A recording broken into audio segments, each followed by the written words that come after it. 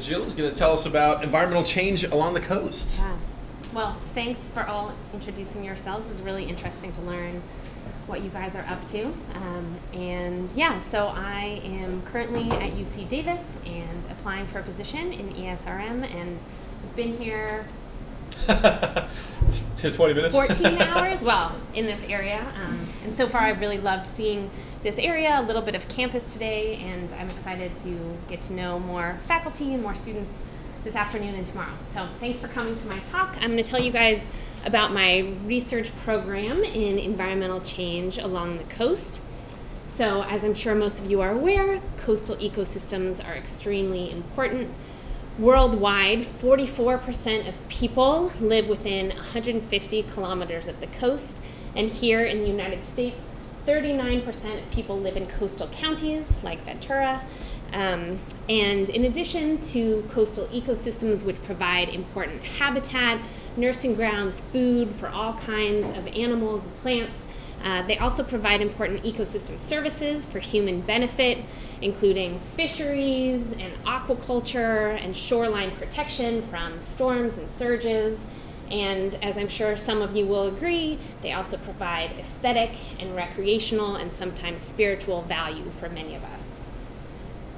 Unfortunately, coasts are also threatened by multiple human-caused stressors, including climate change, invasive species, pollution, fishing, and this image here shows visually some of these impacts on our oceans around the world. So here, the cooler colors, blue and green, represent areas of the ocean that have relatively low human impacts, whereas the orange and the reds indicate areas that have higher human impacts. And you can see in the squared off areas that most of the areas in red, really high impact areas, are along the coasts.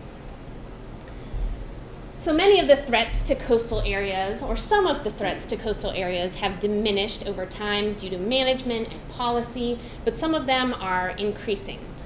For example, climate change is causing lots of associated problems in the oceans, one of which is increases in temperature. So this image shows projected increases in temperature all over the globe, including our oceans. The IPCC projects that by the year 2100, most areas will experience a 2 to 5 degrees Celsius increase in temperature, which can cause all kinds of associated problems for animals, plants, humans. So given that coastal ecosystems are really valuable and important, and that they're so threatened, I designed a research program to address the following 3 major questions. First, what are the current and future human impacts on coastal marine ecosystems? How do organisms respond to those anthropogenic impacts? And lastly, how can we best conserve and restore coastal ecosystems given the answers to the first 2 questions? So in my most recent research, I have assessed these questions through the lens of the Olympia oyster, a super charismatic invertebrate that is the only native oyster on the west coast of the whole west coast of the USA and Canada. It's a foundation species that provides habitat for dozens of other organisms, including microinvertebrates that form the base of a really important food chain. They were historically abundant in many bays and estuaries up and down our coast. In fact, in San Francisco, near where I'm from, people during the gold rush ate massive quantities of them, which was part of the problem in their decline, which was due primarily to overfishing and some coastal pollution. Unfortunately, these oysters have failed to recover naturally, and they are threatened by some of the current human impacts to the ocean. Restoration of this species is underway in many estuaries along the coast, but there's a lot of unanswered questions about how these oysters can survive given all of the change that's going on. So I am going to today tell you guys about 3 different research projects, each of which is focused on Olympia oysters and addresses primarily one of my 3 research questions. So the first part of the talk is going to be looking at multiple stressor effects, how multiple human-caused stressors impact Olympia oysters. The second part of the talk is going to look at how oysters respond to that change, whether they can actually adapt to changes in salinity, low salinity events, which are quite harmful to Olympia oysters, are projected to increase with climate change. So climate change is causing increased storms, increased runoff from the Sierras and other locations. So it's something that we're particularly worried about in the future. And then lastly, I'm going to tell you guys about a large-scale collaborative project between scientists and resource managers looking specifically at oyster restoration in bays and estuaries on the coast. Okay, so to start, we'll talk about the multiple stressor project. So this is a map of San Francisco Bay, and there's oysters distributed throughout San Francisco Bay. And what I did is I looked at a population in the northern part of San Francisco Bay at a site called China Camp, where this nice yellow star is. And China Camp oysters there experience a number of human-caused stressors, one of which is that low salinity that I was telling you guys about. It's in the northern part of the bay, and up here is this huge delta that drains a lot of water from 40% of California. They also experience high intertidal temperatures, so oysters are an intertidal species. They're affected by changes in the water, but also changes in the air temperature. And what I did is I looked at field data at this location of salinity and air temperature. So on the right, you guys see 2 stacked graphs. The x-axis is time, so it's a time series over 2 years, 2010 to 2012. And the top graph is a salinity time series, and the bottom graph is air temperature. So first we'll look at the salinity graph, and what I want you guys to see is that over the course of each year in the spring, around April, there is a decrease in salinity. So in 2010 and 2012, that reached around 10 parts per thousand. Just for reference, full-strength seawater is about 33, 34 parts per thousand. Then you can see in 2011, it actually got down below 5 parts per thousand for 8 days, which is an extreme stressful event for oysters. And at its lowest, it actually approached freshwater even within this estuary. I want you now to look at the bottom graph of air temperature, and similarly, what we see is that in the spring, we see peaks in high air temperature. Here, the blue dots represent mean daily air temperature, and the red dots are the maximum temperature. And just so you guys know, this isn't air temperature far away from the intertidal. It's air temperature monitored right next to these little oysters, and so it's only recording the air temperature that is actually happening when the oysters are exposed to the air. So this is the temperature they actually experienced.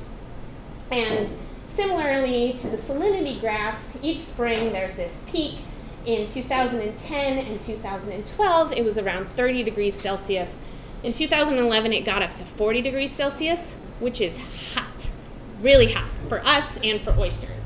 The last thing I want you guys to notice about these 2 graphs is the timing of these stressful events. So we can see that in 2011, the extreme low salinity was really close in time to the high air temperature, whereas in 2010, the low salinity event occurred a little bit before that extreme high air temperature event.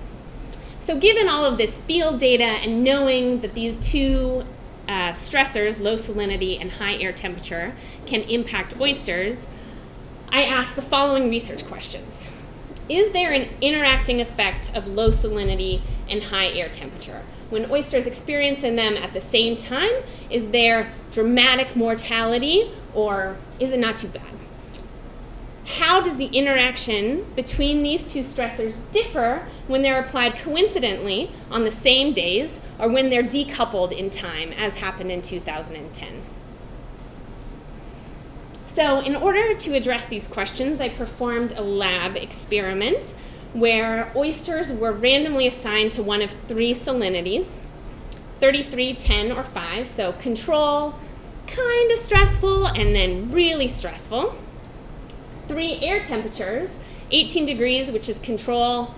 They don't care at all. They're totally fine at that temperature. 35, which is stressful, and 40 degrees, which was the highest temperature we recorded in the field during this experiment. And then they were also randomly assigned to one of 3 timings.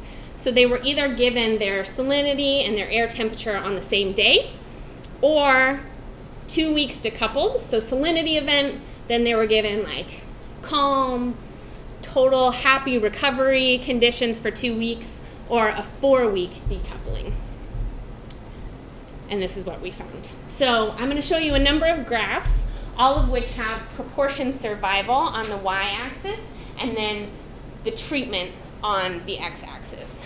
So here, this graph is just looking at low salinity. So this is the oysters that got low salinity, or got salinity but paired with control temperature. So in control temperature conditions, what we saw was that only the most extreme salinity, the 5 parts per thousand on the far right, resulted in significant mortality. So they could handle 10 parts per thousand for 8 days, no problem.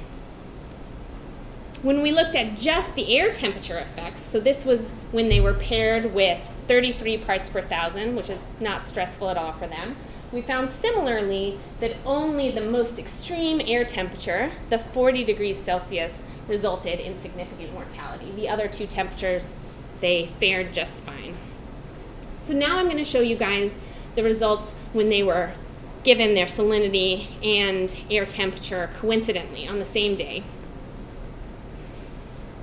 This graph is similar in that we have proportion survival on the y-axis, salinity on the x-axis, but we're also showing temperature. So the colors represent each of the different temperatures. So here we're looking at control salinity. Again, we see that just the high temperature had high mortality. Adding in these white bars, we see that at control air temperature, it's again only this low salinity that had significant mortality. Now,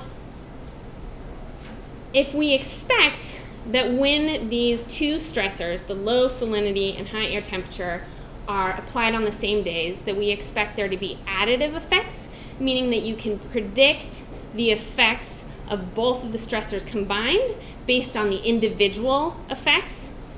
Additive effects, we would have seen this. So there's a small decrease. For example, if we look at the 5 ppt 40 degrees Celsius, we add up how much mortality occurred because of 5 parts per thousand, how much occurred because of 40 degrees, and we get our new prediction. So this is based on additive expectations, but what we actually found was this, synergistic results. And what synergistic means is that the effect on oyster survival was more extreme than would have been expected based on those additive predictions. So we saw that when oysters experienced both of these stresses at the same time, they were really stressed and died.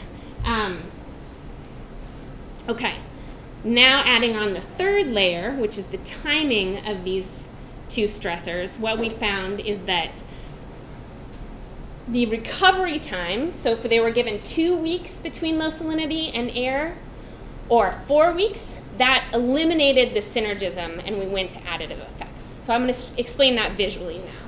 So again, we have proportion survival on the y-axis, and then we have treatment combinations on the x-axis. So oysters here were given 10 ppt 35 degrees, 10 ppt 40, etc.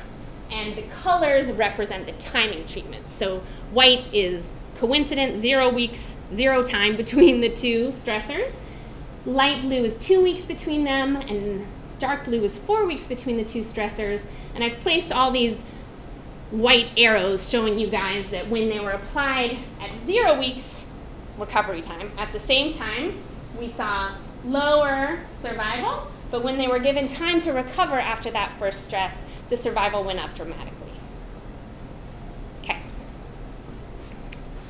So what we concluded from all this data was, 1, that when applied at the same time, low salinity and high air temperature resulted in synergistic effects on oyster survival. And 2, latency, or decoupling between the timing of these 2 stressors, resulted in a decoupling of effects.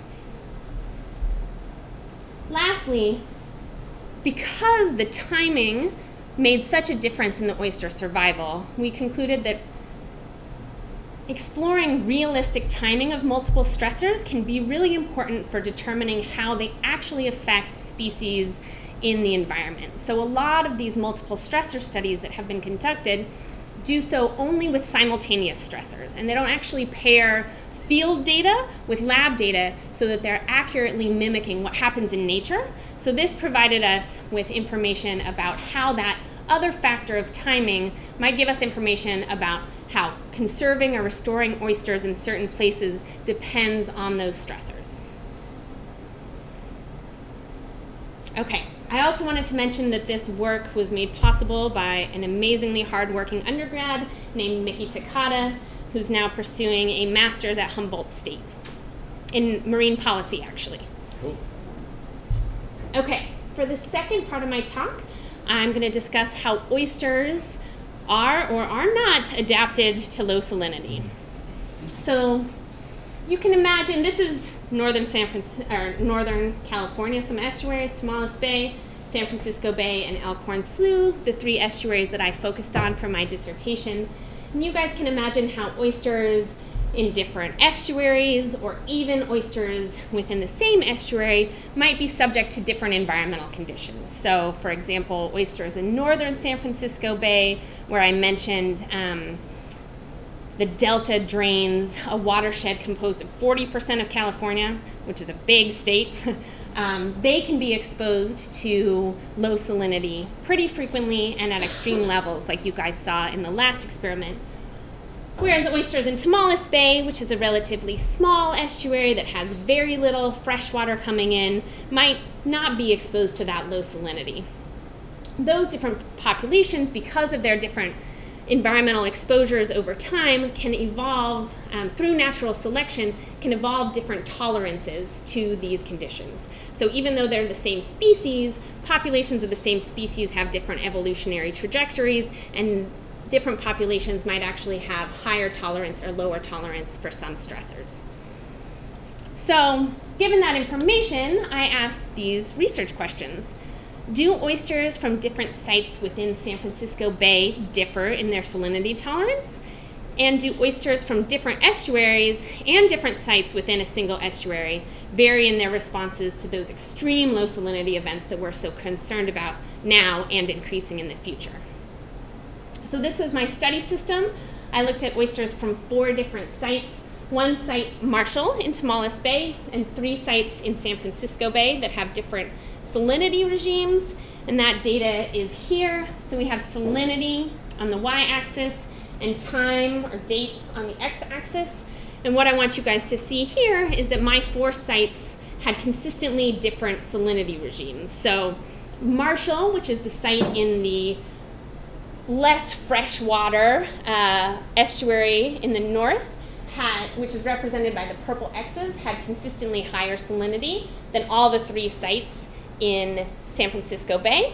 And then even within San Francisco Bay, as expected based on what I told you guys about the differences in where the freshwater comes in, Loch Lomond, which is the site in the north, had consistently lower salinity than the other 2 sites in the same estuary. So given that environmental differences, I wanted to see whether oysters had adapted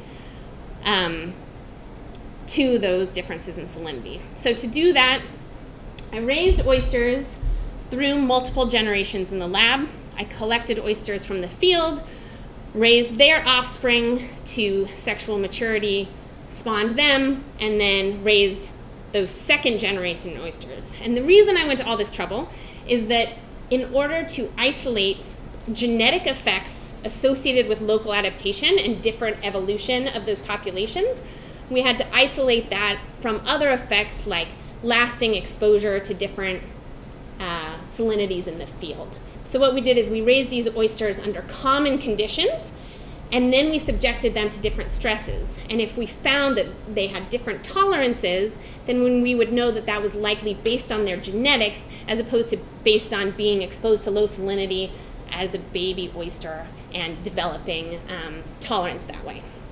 So I raised oysters under common garden conditions, and then I performed reciprocal transplants in the field, and lab experiments to address my questions. So again, to answer my first question about whether different sites in San Francisco Bay differ in their salinity tolerances, I performed reciprocal transplants where I took these just adorable baby oysters from each of the 3 sites and took them back to where their parents were from or grandparents were from, and to the other 2 sites as well. And then I waited for the winter to happen, and I assessed their survival. So here you can see me and my advisor doing the transplants at Oyster Point, and we arranged the oysters in blocks along the shoreline. Each block had 1 tile of oysters from each of the 3 populations, so Loch Lomond, Berkeley, and Oyster Point. And if these oysters were locally adapted to their home site, what we would expect is that the oysters from Oyster Point would survive best at the location where their parents came from, because they should be evolutionarily adapted to those particular conditions. So what we found is displayed here, and let me orient you guys for a second. So again, like most of my graphs, I have proportion survival on the y-axis and time on the x-axis. So each of these is survival over time during the 3-month experiment, and each of the 3 graphs is one of the locations. So the top graph is what happened at Berkeley, the bottom left graph is what happened at Loch Lomond, and the bottom right graph is what happened at Oyster Point. And then the 3 colors are the populations, so how each population did at each of the locations.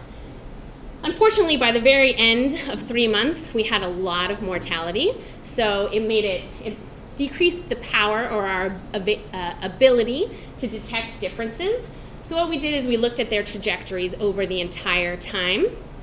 And what we saw was evidence of local adaptation at 2 of our 3 sites. So at Loch Lomond, we see that Loch Lomond oysters had a better survival trajectory. And at Oyster Point, the Oyster Point oysters did best. At Berkeley, this was not the case. And we weren't totally surprised by this for 2 reasons. One, Berkeley, as you can see, by the end in February, had the highest survival. And what this indicated to us was that Berkeley was a less stressful site for oysters. And this has been confirmed by some of my colleagues. Being less stressful means that they're not under as extreme natural selection to be tolerant for stresses. Lots of oysters survive there. Whereas Loch Lomond and Oyster Point have more extreme stressful events for oysters, so those oysters are under more extreme natural selection to have only the oysters that are really robust survive. So that's one reason. The second reason, as you will recall from the map of San Francisco Bay, is that Berkeley is located in the center of the bay, between Loch Lomond and Oyster Point. And that means that Berkeley is more likely to receive larvae that swim around in the water column for 1 to 3 weeks from both locations. And what can happen when locations receive larvae or genes from other locations is it can mask any local adaptation that has happened there.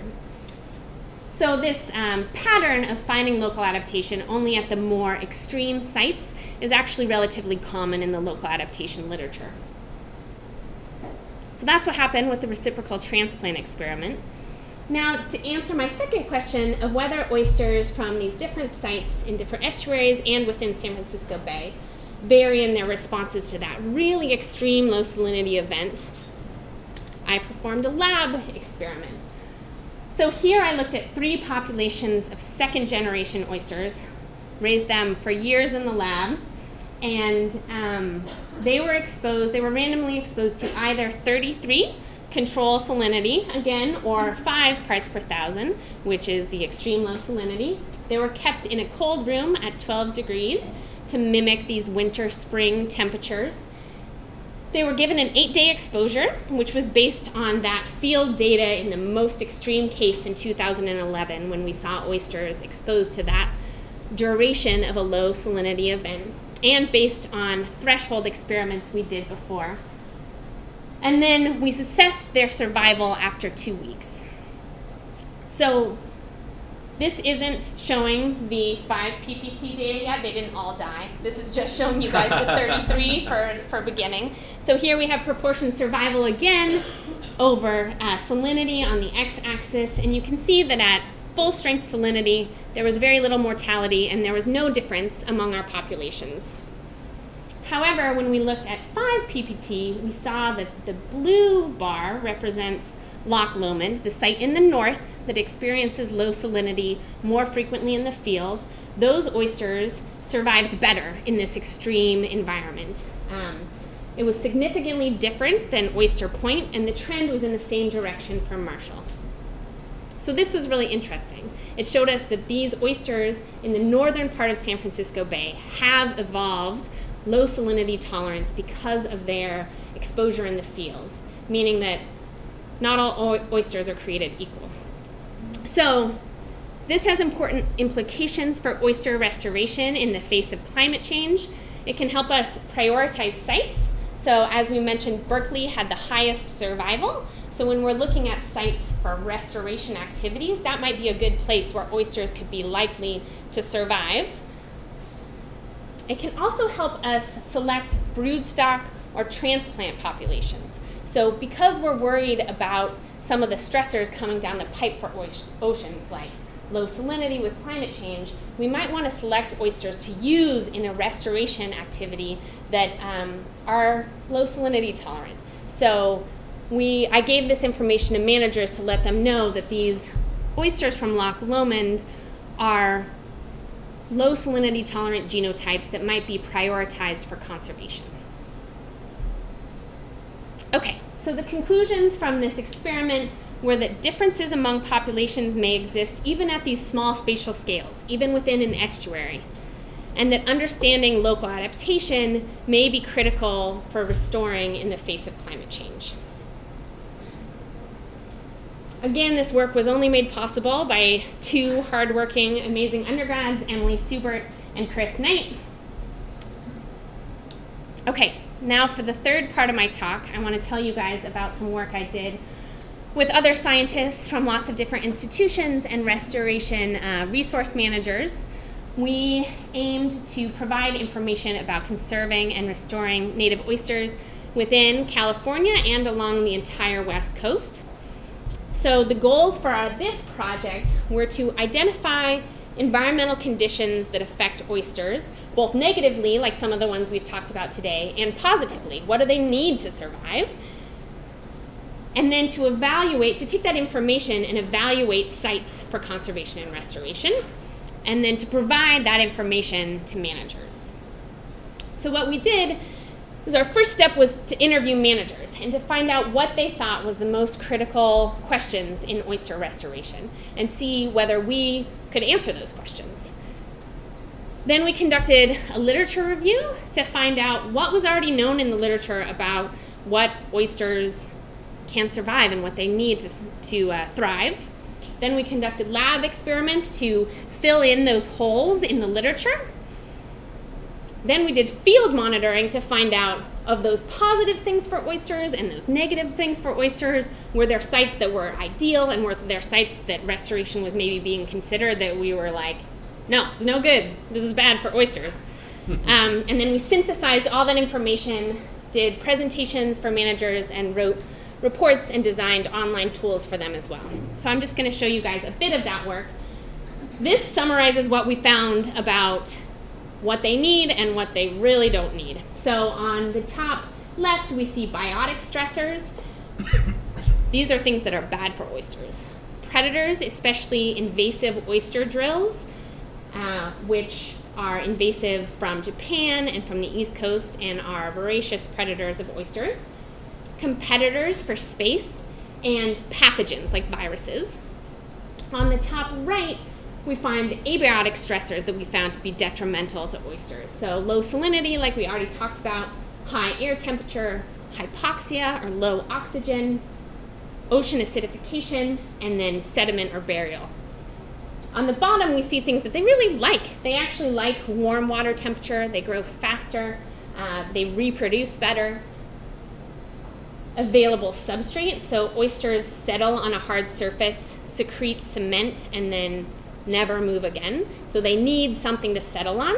And the reason there's this little back arrow here is that they provide their own substrate too. So if we already have a lot of good oysters, then oysters settle on top of oysters. And that's what makes them such good foundation species. That's what makes them create this three-dimensional structure. And then, of course, they need food, just like all of us.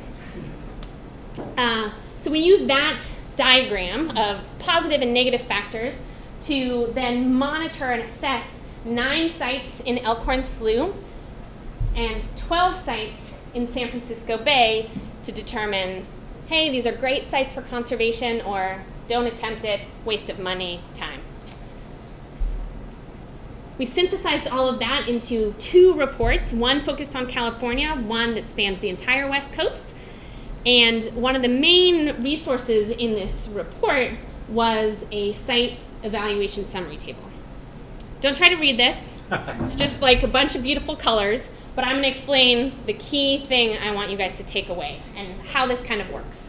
So on the top, don't worry about the words, but each column represents one site. On the y-axis, we have oyster attributes, good things like adult oyster size, survival rate, and then we also have supportive factors and stressors. And what we did is we went down each column and we said, okay, at this site, is it good or bad for each of these things? So dark colors mean good, dark blue means yay, lighter blue is like not so good. So you can kind of look and see there's some sites that have a greater number of dark blue squares and some sites that are lighter. And then we weighted each attribute, given that some are more important than others, and came up with a score that's represented down here to say dark green, hey, let's try restoration here, light white, it's not worth it.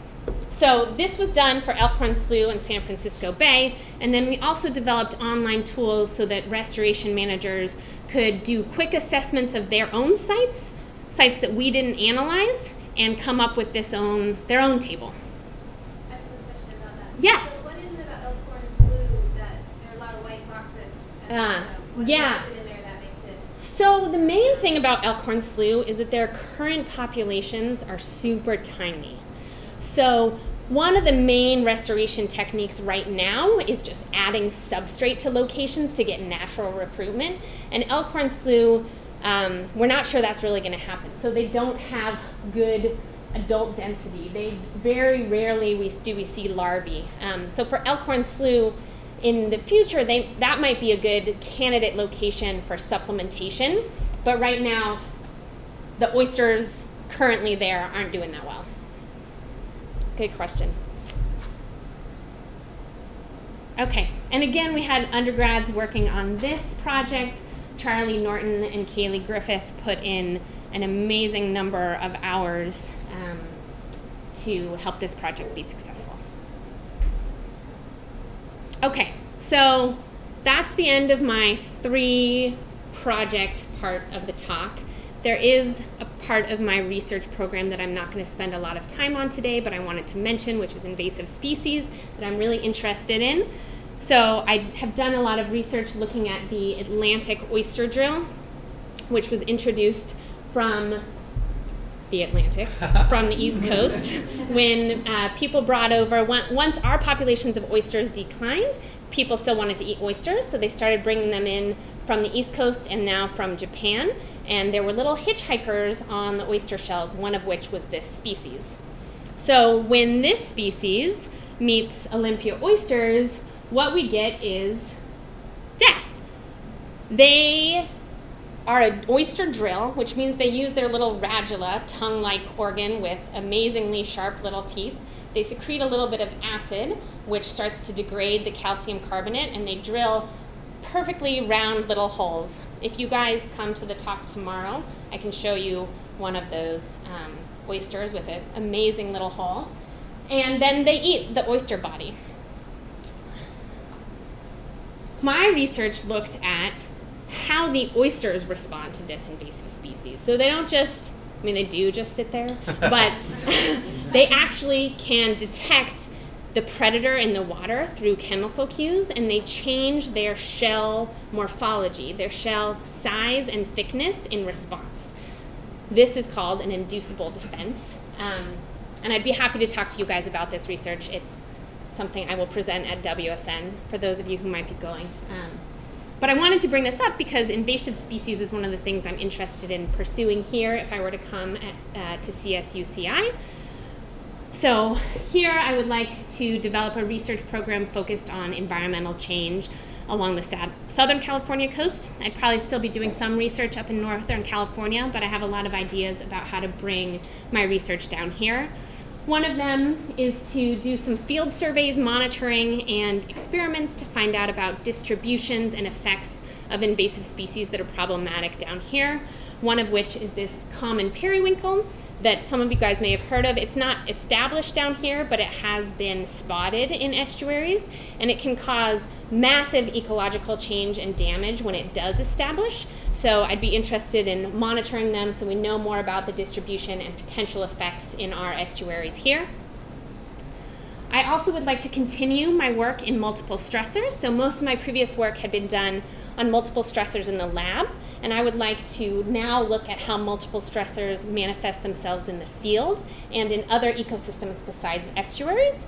So one of my ideas would be to set up long-term monitoring sites or use those that I know other scientists have established on Santa Rosa Island, and then take the information about biotic variables, how species interact, and also some abiotic variables like pH and temperature and salinity, and then conduct field experiments to see how those multiple stressors actually affect both species and communities, like species composition in the field. I also have a big research goal of integrating my previous work in environmental education with my work in applied ecology. So two of my ideas for doing that are to develop some citizen science projects where undergraduates in my classes or who are interested in doing research in my lab would partner with local communities to do some monitoring. I have ideas about doing this with the invasive species and some other environmental monitoring. So I'd be excited about this because we could involve local communities. And for this kind of project, I would assess both the scientific outcomes of the monitoring, of course, but I'm also interested in assessing the learning outcomes. So doing pre-test, post-test surveys of the community members who do science with us, finding out how it changes their knowledge about invasive species, how it changes their attitudes about the environment, and even maybe their conservation practices. So I've been working with social scientists at UC Davis and at California Academy of Sciences in San Francisco, where I used to work, to design some protocols for this kind of research. And lastly, I'm really interested in public perception of environmental issues, particularly ocean acidification. It's something I've done a bit of research on and something that is a major issue for our oceans and something that in general the public knows very little about. So I'd be interested in conducting interviews and then working with students in a class to design targeted education for our local communities. So I talked a little bit about how I'd like to involve ESRM students in my research. In particular, I'd be interested in teaching classes that already exist here with research components, but also designing new classes like climate change along the coast or environmental education for public engagement that would have research components in the class. And I would also recruit and encourage students who are interested in it to take part in research in my lab. Some of my favorite experiences in my dissertation has been mentoring undergrads through the research process. You guys saw a lot of the students that I worked with up here, and I've really enjoyed that process, so I would love to do that more here. Lastly, I just wanted to say that I've been looking into some funding strategies. So NSF has a particular call out for advancing informal STEM learning, and it's an avenue I've thought about using for my citizen science project ideas, and then improving undergraduate STEM education, either to help support some of the classes I talked about or having you guys do research in my lab. With that, I want to thank all my collaborators on these projects. It took a team of people to do many of these things. I've also had a lot of volunteers and technicians, both undergraduates people from the community, family members, all kinds of people helped me. So I want to thank them and also thank the funding sources that supported all of this research. And with that, I hope we have some time for questions. Cool.